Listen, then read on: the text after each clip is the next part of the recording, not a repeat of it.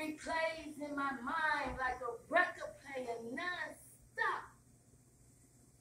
On this particular day, I was feeding my son, and I remember the time it was around 7 p.m. because Will of Fortune had just run off. The neighborhood kids, they just playing up and down the street, doing all some things that they do. Then I heard boom, boom. I thought it was just firecrackers. You know, some kids playing. But then I felt something in me. It just didn't sit well with my soul. I could hear the kids, I could hear everyone running and screaming. And the urge was just pulling me. So slowly, I went to the porch. And some said, "Nay, you need to go." As I went, and everyone just screaming and hollering, something was just bothering me. Didn't quite understand. Didn't quite recognize what I was feeling. And as I got closer in the direction that they was running to, I see someone laying on the ground. And my neighbor, she's there, she's praying. And I can hear her say, "Hold on, baby. Hold on." As I come closer and closer, the yearning, it felt like a ripping in my soul. But y'all, some people just don't quite understand. As I got closer, I could see blood. But how can a body hold so much freaking blood? It was blood everywhere. I just couldn't realize. And then as I got a little bit close, I see that shoe. And that shoe looked like the shoe I just bought my back. You know how they kids, they know they the Baron. Hey, they know they Air Forces. And my baby wanted him some little red Converse. I went and got my little man because he good. He a good boy.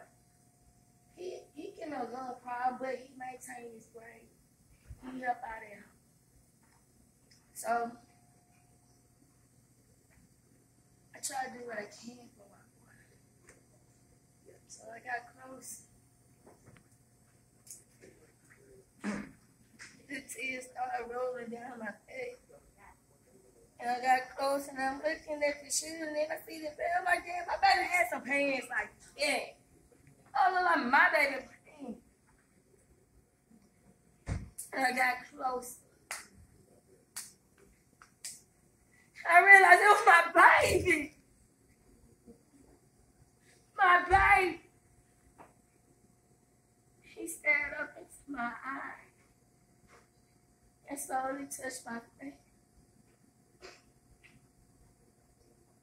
He said, "I love you."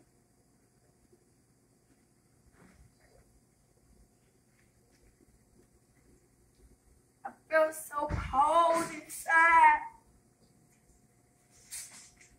I felt so rigid, like time stood still.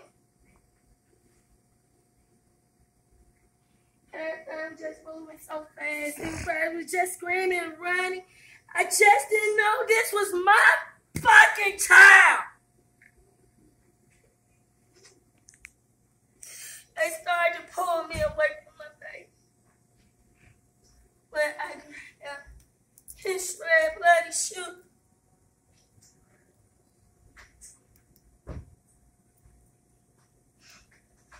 My baby.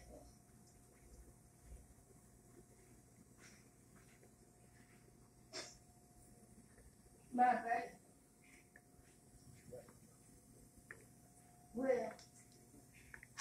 feel about the perpetrator. How I feel?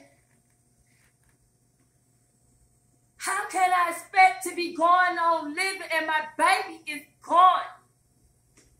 How can the world continue to exist and my child isn't here? I lost everything.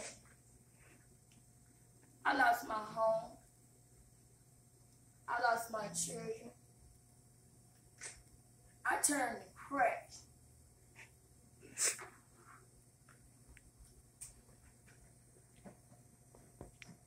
It was the only escape I could get.